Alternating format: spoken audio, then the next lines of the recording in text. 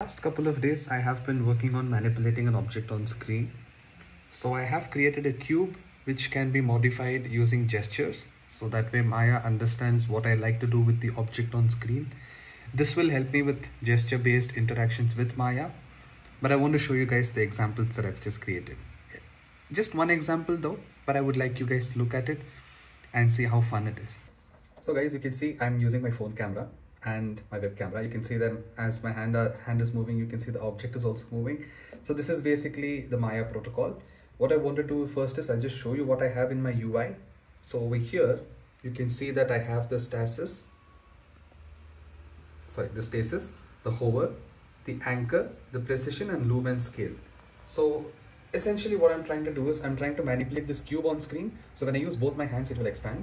And I can move it around. I can see I can flip it around, I can move it around, I can even hover with the object and I can dance around with it. So this is basically the logic that I want to give Maya, that hey, I want to be able to manipulate this object on screen.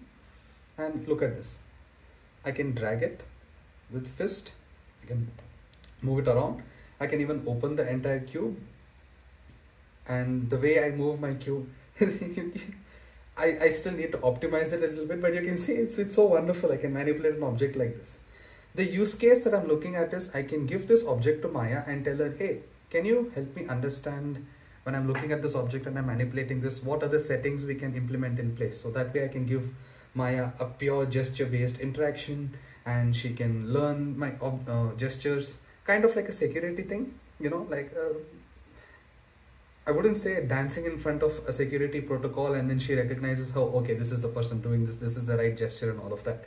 But this inspiration came in because I was playing Dungeons and Dragons and then, you know, we do a lot of puzzles there. So I was like, hey, what if I give Maya a tesseract, you know, and then I manipulate the object on screen, and, you know, move her around and you can see all of this that's happening. Beautiful, right? So this is the experimental part that I just want to show you guys. There is still so much to do with respect to, you know, object manipulation that's happening right here and all of that. You can even see how beautiful this is, right? So on the right hand side, you can see that I have these stuff put up. I have the LCD, I have the Arduino board and the joystick controller as well.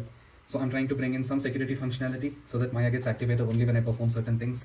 This is to give her the option of interacting with me even in an offline setup. So that way my code is more perfect. This is amazing, guys. I will add in more gestures, probably in a couple of following videos. I'll show you what all I can do with this, you know. So yeah, pretty much wonderful, right?